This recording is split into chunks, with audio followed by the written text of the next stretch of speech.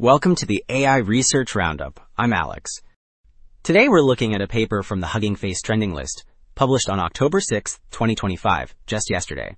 The big news is a system that automatically turns a research paper into a polished presentation video, and it beats prior methods, including a plus 10% gain on PresentQuiz accuracy. The paper is titled Paper2Video Automatic Video Generation from Scientific Papers, and as we'll see later, the results are really impressive. The work pairs a 101-item benchmark with 4 evaluation metrics and a multi-agent pipeline, PaperTalker, which parallelizes slide generation for more than 6 times speedup. Also, the authors shared an implementation on GitHub. You'll find the PaperTalker code with a full pipeline script, conda setups and requirements, LLM configuration via API keys, and example commands to generate videos from LaTeX plus reference image and audio. There are evaluation scripts and metrics, a benchmark dataset, and demo examples. Alright, Figure 1 shows the pipeline's 2 aims: create a presentation video from a paper and evaluate its quality. The left panel depicts inputs, namely the paper, a portrait, and a target voice. The center panel illustrates the generated presentation with integrated slide, subtitle, speech, talker, and cursor modules, which indicates a multi-agent system coordinating channels. The right panel highlights comparison against human presentations, so the benchmark and metrics assess how well information is conveyed.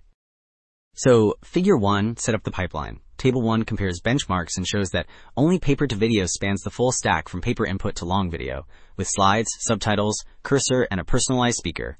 The top section lists natural video systems that mainly output short clips without slides or alignment. The bottom section covers research agents, where only Paper2Video supports both face and voice, plus cursor grounding. This positions the approach as uniquely end-to-end for academic presentations. So, Table 1 set the scope. Figure 2 shows how the benchmark is distributed. The left panel's word cloud signals broad research coverage across language, vision, and learning. The middle chart reports slides per presentation, with an average near 16, which means typical talks stay concise. The right chart summarizes video length around 6 minutes, so generated outputs must handle short, but information-dense pacing. These distributions motivate slide-wise parallel generation.